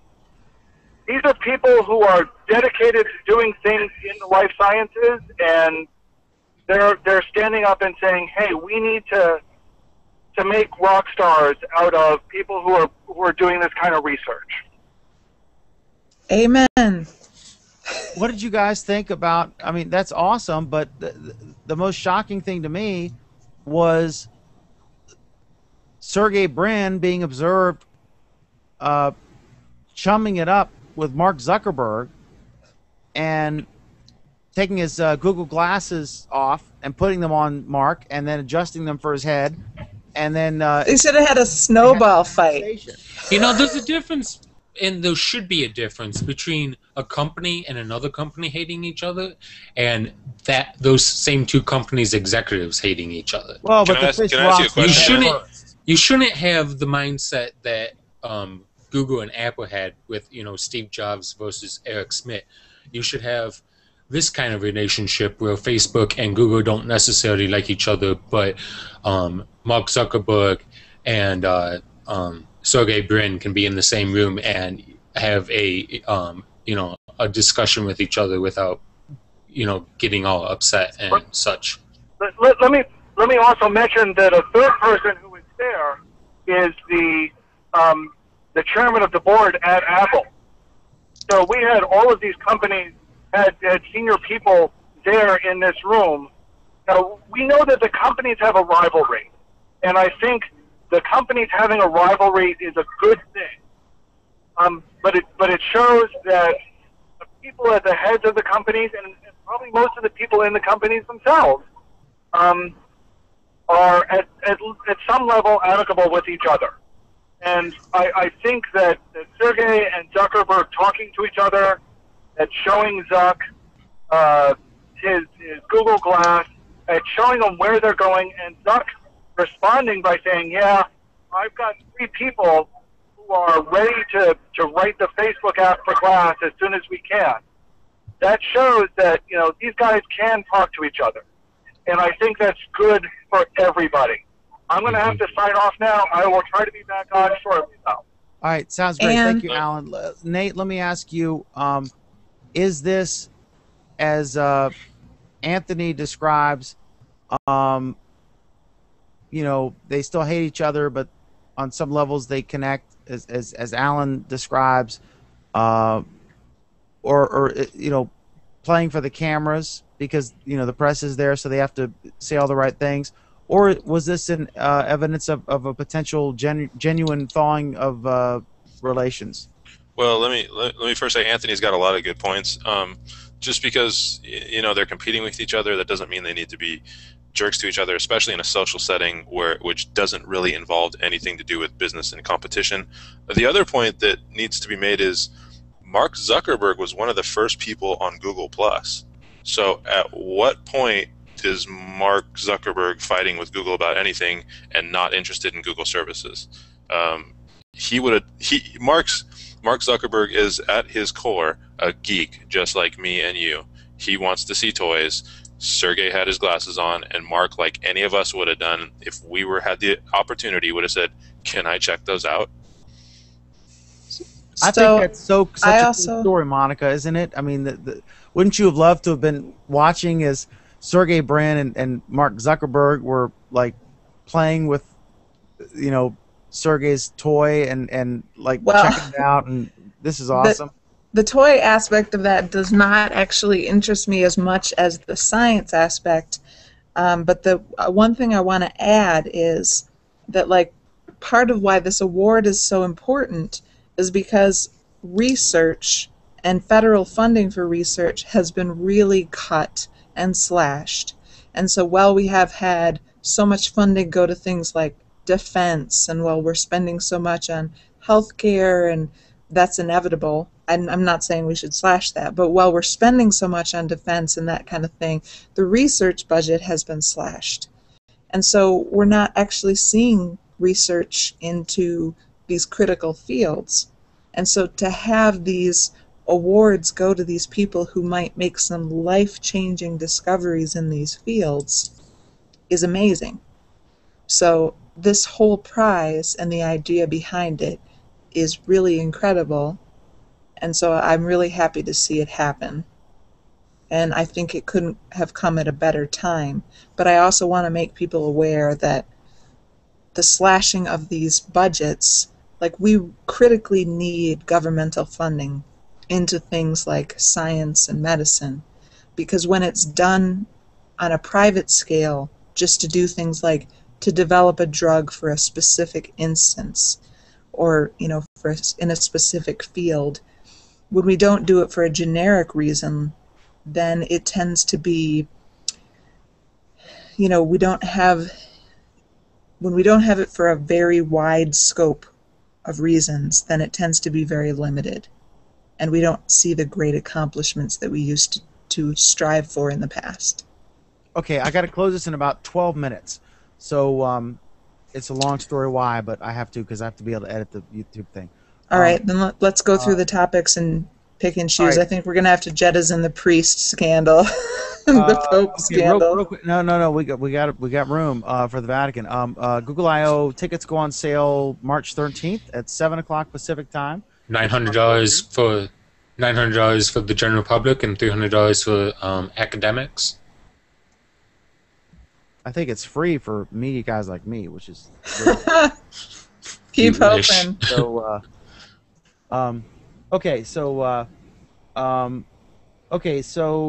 Google tries to offer support for back-end cloud services. What's that about? I don't know who put that in. I didn't put that up there. I don't know. Okay, good. Moving right along. I put up this next one. Taking sides in the tech wars. Microsoft sides with Oracle against Google in Java appeal. I think if Google walked on water, Microsoft would proclaim loudly, Google can't swim.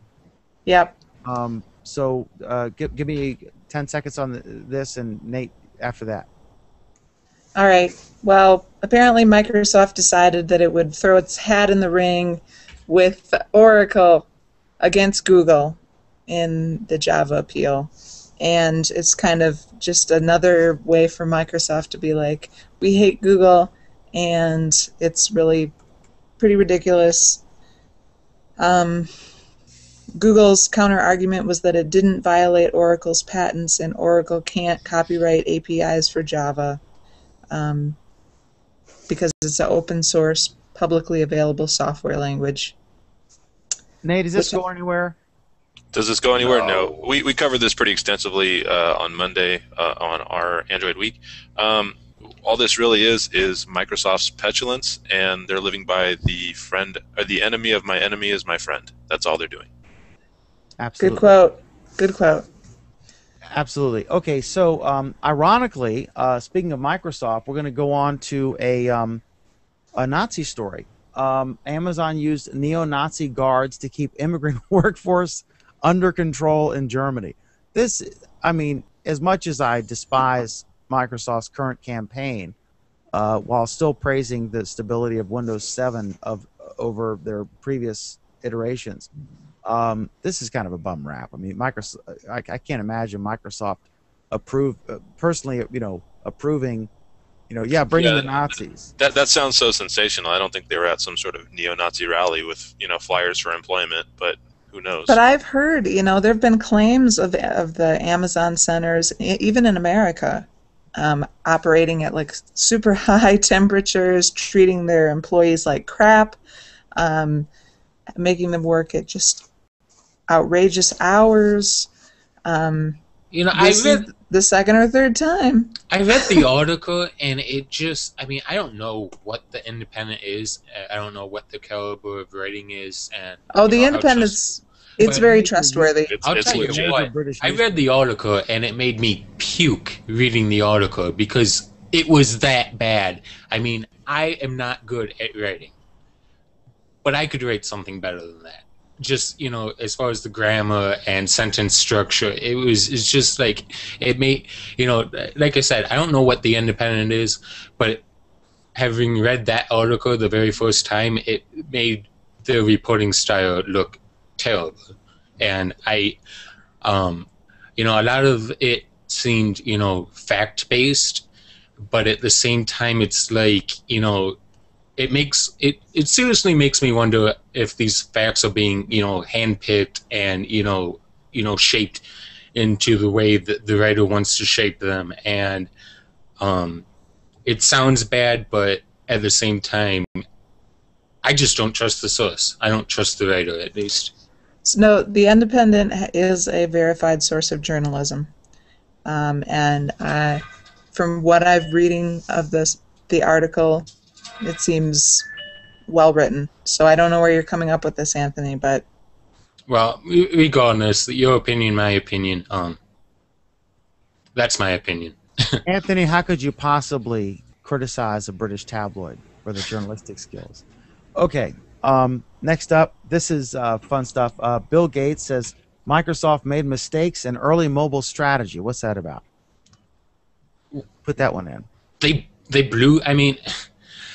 I've been saying this for a long time, and I think that a lot of people have been saying this almost as long as I have. Microsoft is terrible with Steve Ballmer at the helm. There's a quote from Bill Gates in it. Let me try and find it real quick. Where he said, he says, Bill Gates says, there are a lot of amazing things that Steve's leadership achieved. Windows 8, the Surface computer, Bing, Xbox, is it enough? And then he goes on. And that quote just makes me go, there's a lot of great leadership that he's achieved. Windows 8, that's great leadership. The Surface computer, that's great leadership. Bing, that's great leadership. Xbox, yeah, that's great leadership. But Steve Ballmer didn't introduce the Xbox. Bill Gates did. So... Well, let me stop you there. Bill Gates is not going to publicly come out and say his CEO is worthless or doesn't provide good leadership. The only way you're ever going to hear that is with Steve Ballmer has been removed from his position at Microsoft. Right, and There's not going to be any chatter. I entirely agree with that sentiment, but what he said is not true at all. He's saying, "Oh, these products are all great," and no one outside of Microsoft is going to tell you that those, I think it's 3 or 4 products are great except for Xbox. And the one product that he says that I would agree is great is a product that Steve Ballmer didn't introduce, and that Bill Gates did. So, basically what I'm saying is that he's listing a whole bunch of services and such that are not great, and the one that that actually is great is something that Steve Ballmer was not, the genius behind it. You're right. Nate, real quick, does Gates still have a controlling interest in Microsoft? Yeah, he does. So he could can Ballmer at any time if he wanted to. Absolutely. Maybe not he owns all the stock. Maybe not him specifically, but he could definitely lean on the board to do so, and he would get that. Now, really quickly, Microsoft, it's worth noting, Microsoft was the first company with a real and viable operating system to have a smartphone. They had a very, very, very popular smartphone called the Samsung Blackjack a full year before the iPhone came out. This is a lineage of Microsoft not understanding and not taking mobile seriously. Interesting. Okay, and then Monica, we got like 3 minutes, and we got to still do the wrap. So give me a real quick synopsis of this completely crazy breaking scandal story.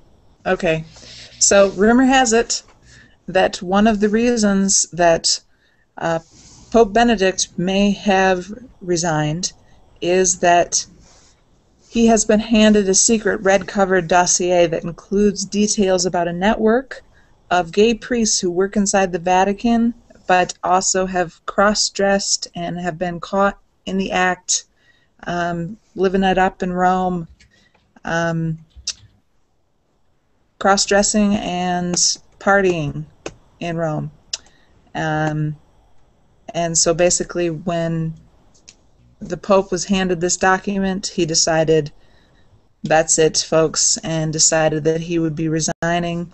And so he locked up this 300-page dossier with all the film and the evidence, and the next Pope's going to have to deal with the fallout of this scandal as well. I'm seeing, something from The Guardian there. Benedict's popistry, I don't know the correct word, term as Pope, has been one that's been rocked with controversy. And so apparently this might have been the final straw. Final words, Monica, on this Google Plus week. My final words about the Pope, or I'll say in 30 seconds or less. Okay. Google had some spectacular hangouts this week, and if you have not gotten a chance to watch that ISS hangout, watch it because it was really cool. So, awesome. Go for it. Anthony, final words? So I have 30 seconds? Quickly, yeah. Does that mean I can count from 1 to 30? Oh my God. I'll let you go to Nate. Nate. I'll make it really quick. Don't expect everything to happen for you immediately, and always, always, always, always, always support your developers.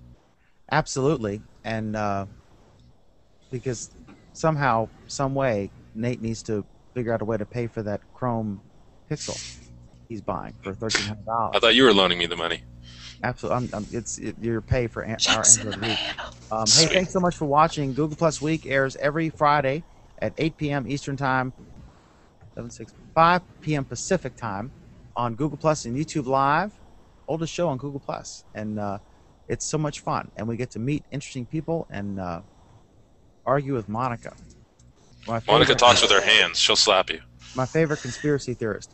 Whoa! Thank you all so much. Have a wonderful Google Plus week.